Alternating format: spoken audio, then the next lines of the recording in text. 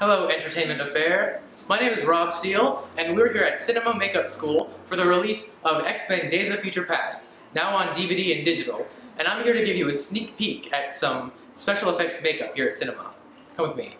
Well, I sculpted this prosthetic on a stone version of my face with clay. After molding it, I fill it with a rubber substance that's whipped up into a whipped consistency.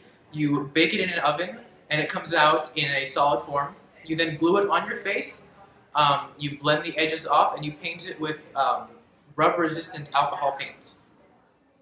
How long did it take you to do this? Overall, it took about a month to prepare it, and today it took 3 hours to apply.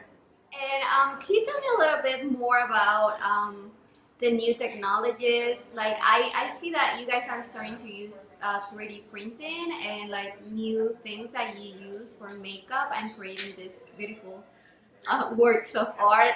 Well, definitely, Cinema Makeup School is in the top of the line technology-wise. They teach us how to create silicone gel-filled appliances, which is the top of the line way to create prosthetics like this. This is not silicone, because silicone is pretty expensive.